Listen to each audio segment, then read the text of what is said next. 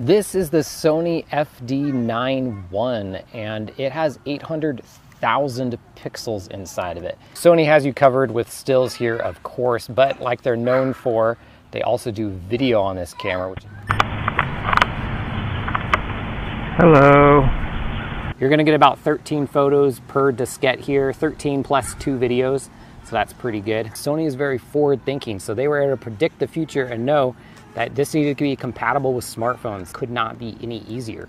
So you just pop out your disc, little adapter setup, but it's really not too bad. It's pretty easy to pick up, that in there. And then you'll need to use a USB-C adapter or lightning cable, whatever type of phone you're using. And then what we're doing now is waiting about a minute for this to read. Hey, would you guys stop yelling, please? And then your patience pays off because here you go. There's that nice photo and I can share it out on the grams.